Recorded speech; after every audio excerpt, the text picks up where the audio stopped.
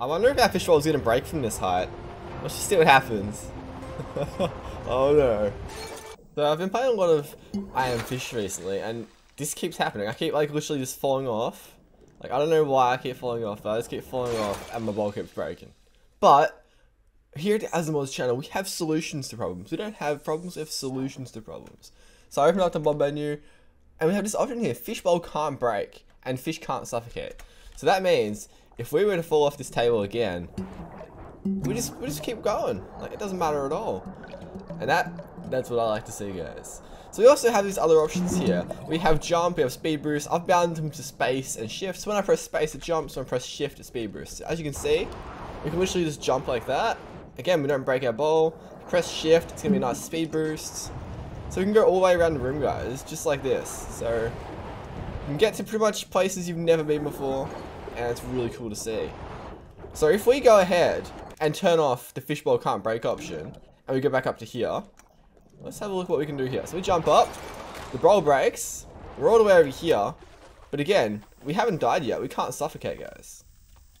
So that's interesting. It's very interesting. Now we have this other button called stop movement. So when we click this, I'm just gonna add a quick button. So when I press Q, it's gonna trigger it. So when we press this, I'll show you what it does, guys. So we can launch ourselves over here, and it just stops us right there. So say we want to target something directly, we want to land just on top of this platform, press the Q and it stops our movement.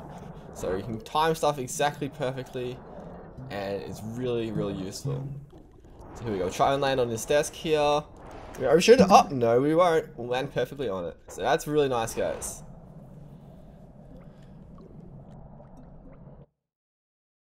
And finally, we have this other button called invert speed. So this is kind of a weird one. I'm going to add a button to E. When I press E, it should activate.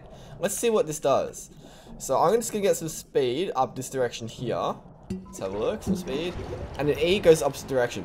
So you might be thinking, like, what's the point of this? So if I press Q here, I'm rolling this way. I want to start rolling the opposite way.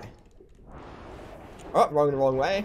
I can go the right way now. So it's very useful, actually. See, I just fall off the platform. Let's go back up. So, it's very, very useful, guys. There you have it, guys. That is the basics of the I Am Fish Essentials mod. These are available right now for free, so make sure you download them from the link in the video description. beta.azimods.com. And we'll see you in the next modded video.